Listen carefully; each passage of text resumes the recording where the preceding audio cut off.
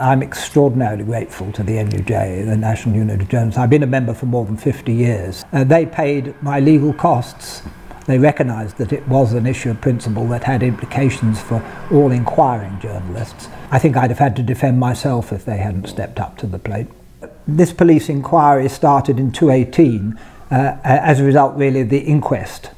I did cooperate with them to the extent that I could. I have no brief for defending terrorists, so I think if you plant bombs in public places, you're not entitled to be surprised by the consequences.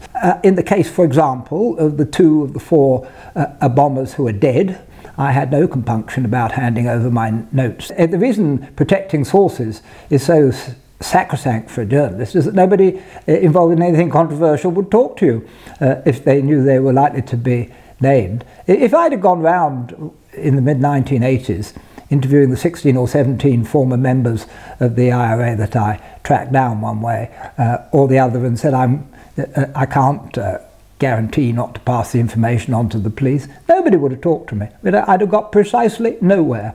And it's no good them saying now, oh well, leave it to the authorities.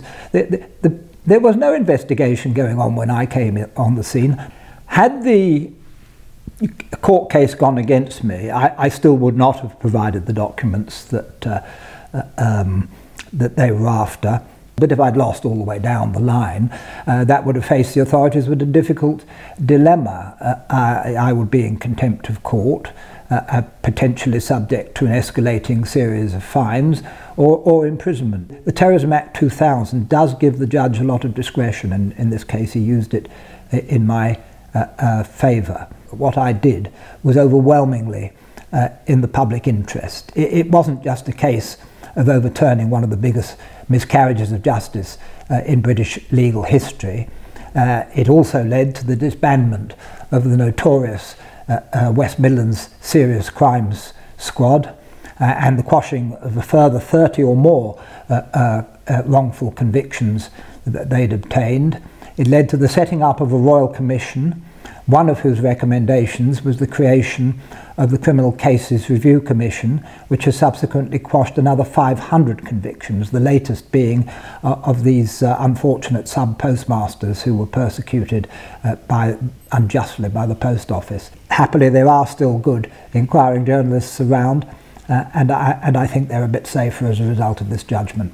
I think it is important to remember that we're talking about the deaths of 21 people and serious injuries, life-changing in many cases, inflicted on 200 others. So and it's easy to overlook that when just talking about the principle.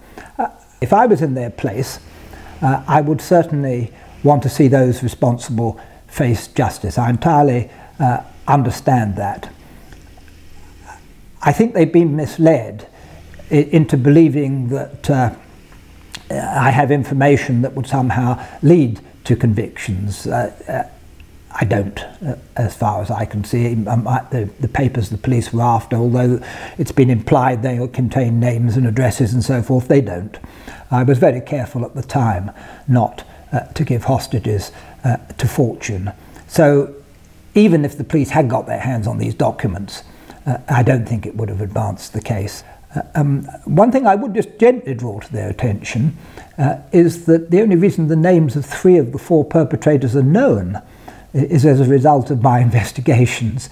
And nobody was doing any investigating when I came on the scene. Did I ever have any doubt? I always realised from the outset you'd only had to study it for a few hours to see there was something wrong with all this. It was really fairly obvious to any unbiased observer that the confessions were dodgy. They contradicted each other in key respects. I set out to find the actual perpetrators. I thought the only way you can look the world in the eye and say that these people are entirely innocent, and they weren't members of the IRA, they weren't members of Sinn Féin, and they weren't involved in these or any other bombings, is by finding the perpetrators and persuading them to say what they'd done in sufficient detail to make it impossible for anybody to go on pretending that the real culprits were inside. So that's what I set out to do, and from the time that I spoke to Murray, who was the first of the bombers who talked to me, and he's dead now, and he gave me a pretty good account of what had happened. I knew absolutely that these were the wrong people, and so I never looked back from that moment onwards. And I also knew that if we persisted, we would eventually win.